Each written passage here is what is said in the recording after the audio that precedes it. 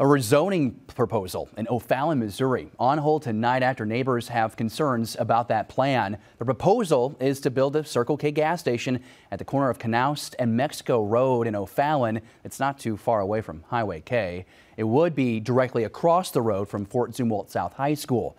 Residents say that intersection is already busy enough because of the high school, and adding a gas station would only add more traffic to the area.